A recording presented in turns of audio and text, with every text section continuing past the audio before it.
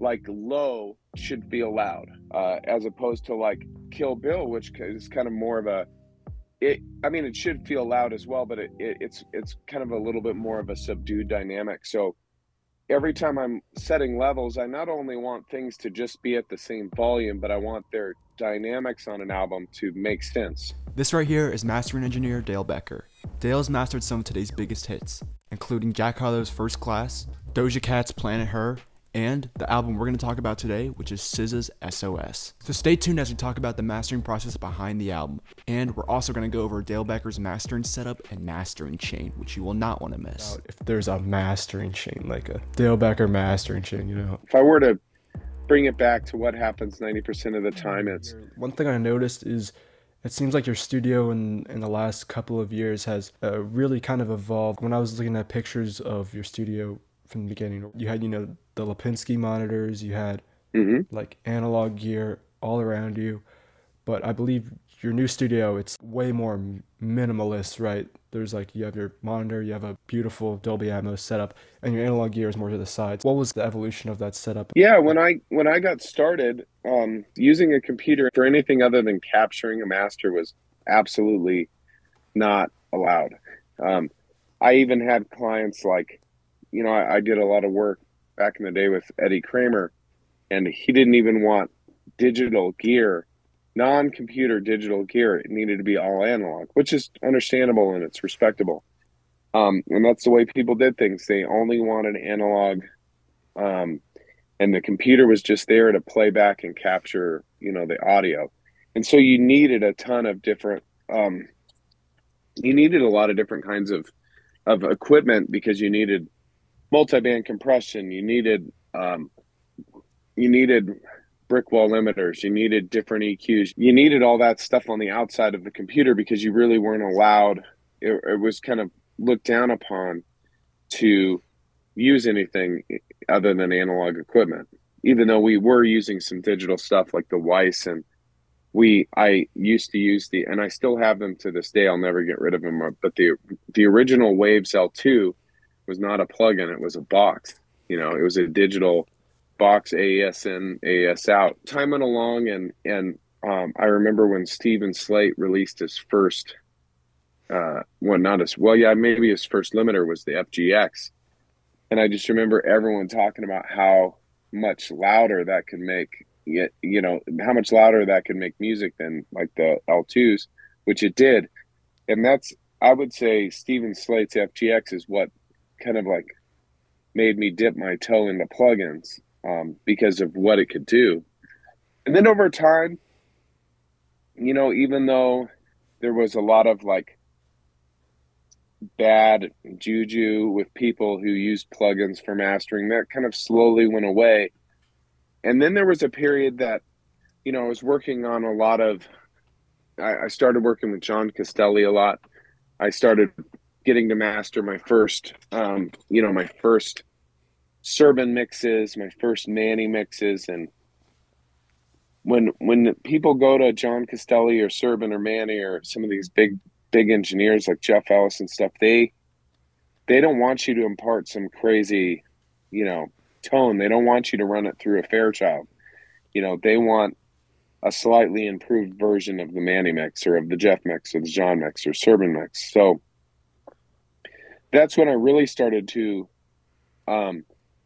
sometimes going out analog at all would impart too much of a color. Like even just going D to A out, A to D in would impart too much of a color on the mix, or it would microscopically change the transients, or it would, or how it hit, or the timing of things. So I had to start allowing myself to do things digital only when it was appropriate.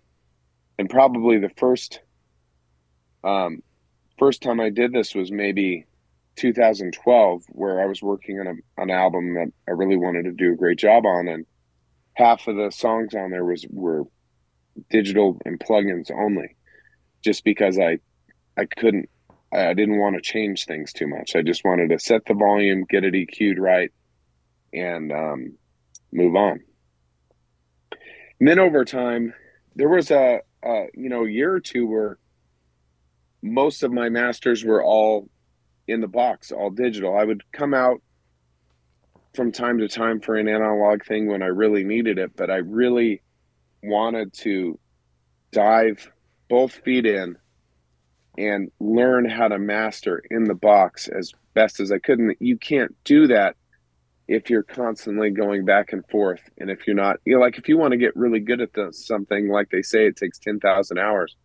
It'll take forever to get 10,000 hours if you're once in a while mastering in the box, So a lot of my sound today is was the fruit of those couple of years of really forcing myself to master in the box. It's harder to use analog equipment. You got to go through, you got to pass it through, and then you got to, it takes longer, but it wasn't me trying to be more efficient or me trying to save time. It was me trying to be able to have on my tool belt the ability to do a great master fully in the box. And a lot of the fruit that came out of those couple of years became what is my sound now, because I just dove in and I was like, I want to be able to not only do analog mastering, but I want to be as great of a mastering engineer as I can be, even if I only have Pro Q, Isotope, and Pro L. A lot of people were asking if there's a mastering chain, like a Dale Becker mastering chain, There is.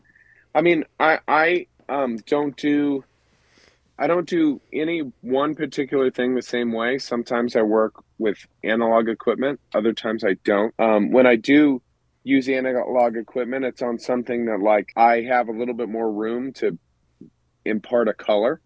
Sometimes people don't want me to impart a color. I need to be a chameleon mastering engineer. They don't want to hear the mastering at all. They just want to hear an improved version of the mix. Other times people want mastering to be transformative. So we'll go analog and we'll use, if I'm using an analog chain, oftentimes it'll be lavalier conversion, the quintessence D to A, and then I have the gold A to D converter, the Mark III.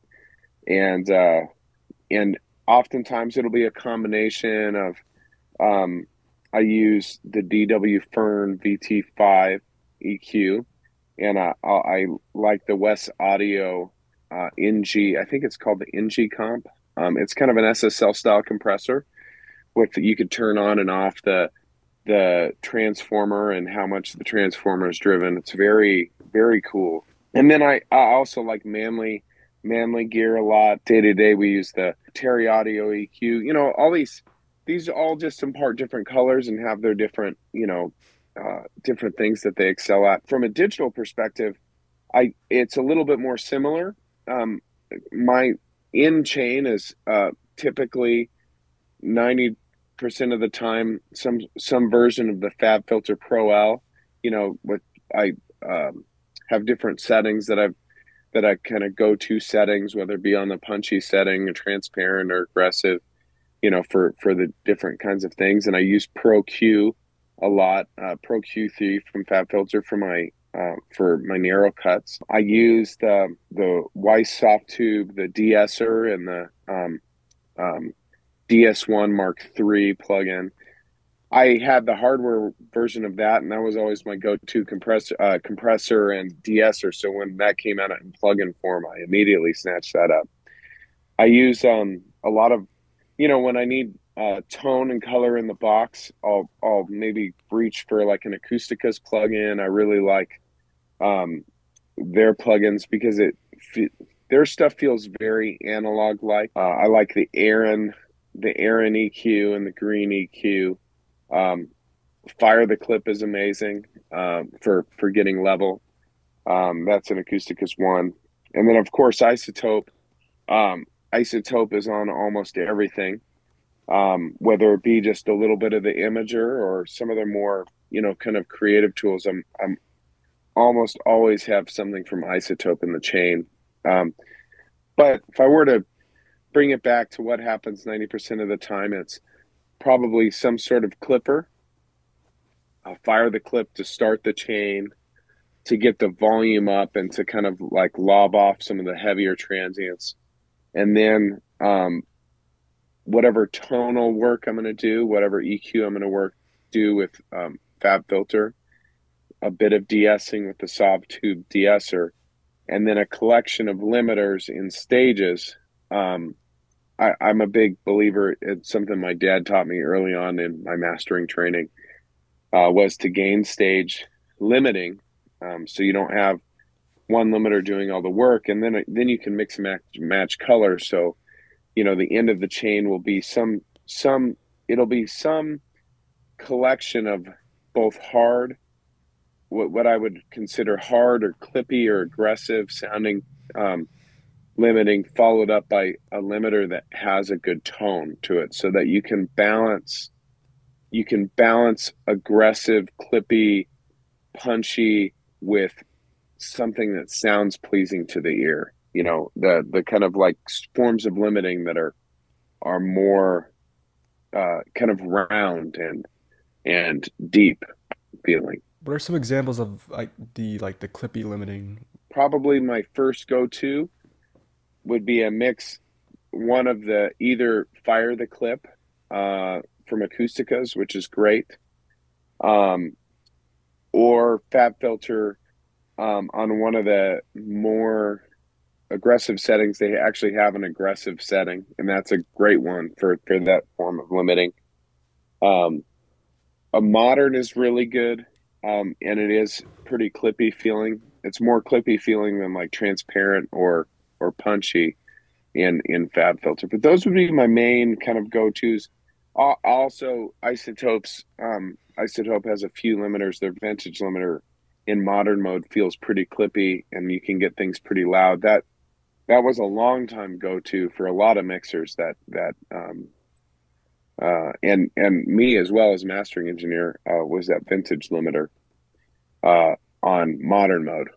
In the analog mode would be kind of more akin to the tonal limiting that I was talking about, the kind of the more pleasing sounding, warmer, rounder vibes. Now that you have a taste of Dale's mastering process, let's take a look at some of the specifics of how we mastered SZA's SOS. And that is about the new SZA album, SZA SOS. There was a real broad range of mixers that worked on that project. You had Dana Nielsen, Serbin, Jason, John Castelli, Manny, Rob Buesel, Sean Everett. So was that challenging to master all those different mixers? 5 years ago, it would have stressed me out to have so many different mixing styles on the album, but uh, over time, you just kind of develop a sense for the middle ground, a sense for like a target that everyone would be happy with.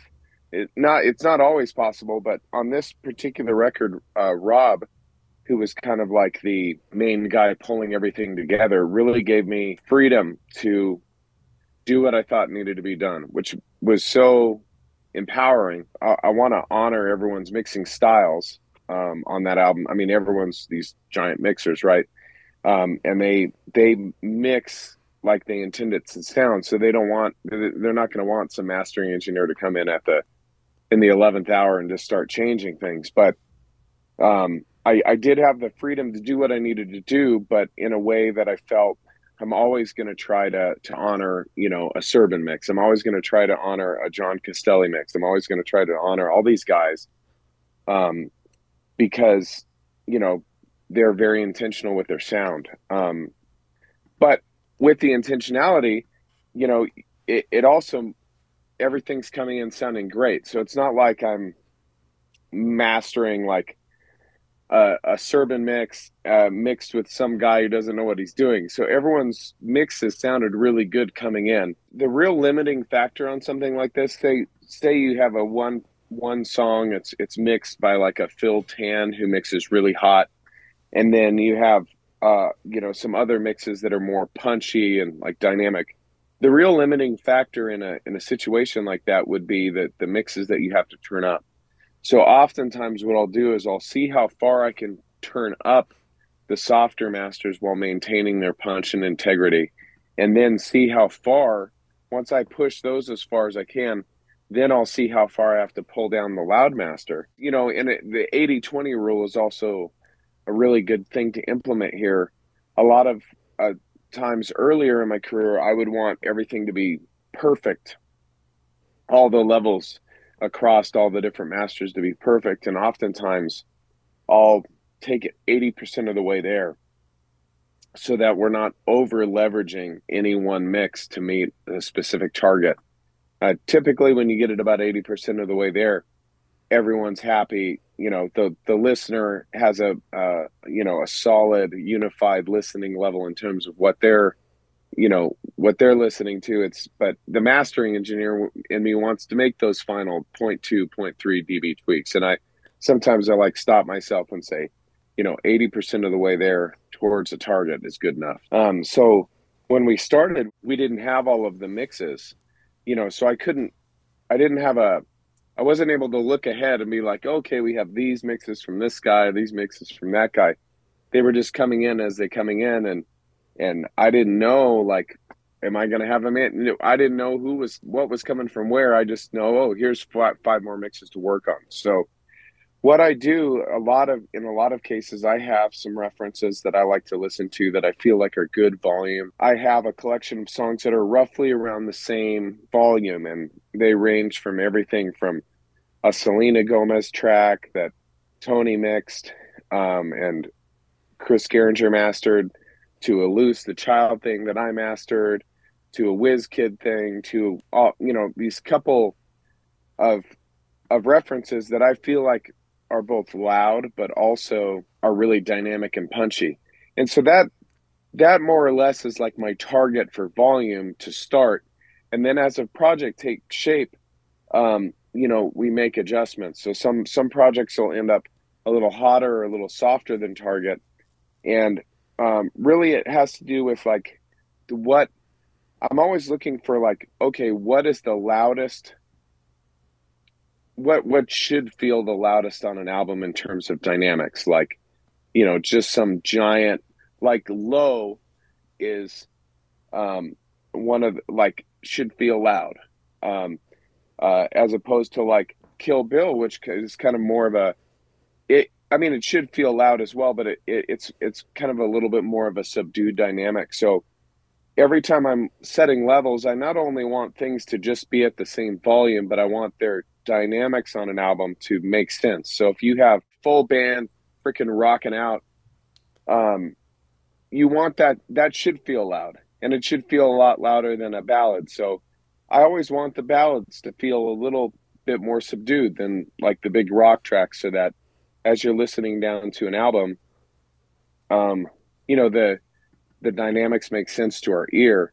And then once we've established like the volumes overall for each of the individual songs, a lot of times I'll do some automation as well, to make sure that, once we get all the volumes for the loud sections correct, I'll go back and I'll automate the first verse or intros so that those all make sense. Because a lot of times, especially when you have different mixers, they kind of work differently in terms of dynamics. Some people will mix like a Spike Stent style of mixing will really push if there's an acoustic guitar first verse vocal, it will be pushed kind of like almost as loud as the chorus.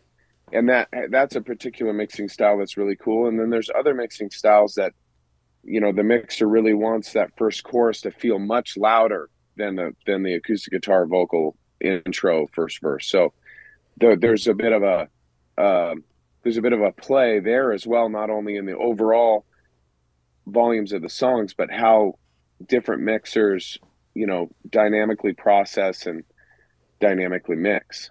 Hope you all enjoyed that interview with Dale Becker and how he mastered SZA's SOS. If you guys did like the video, please don't forget to like and subscribe. It really helps out the channel. And stay tuned because I got a lot more Dale Becker content coming. Anyways, have a good day.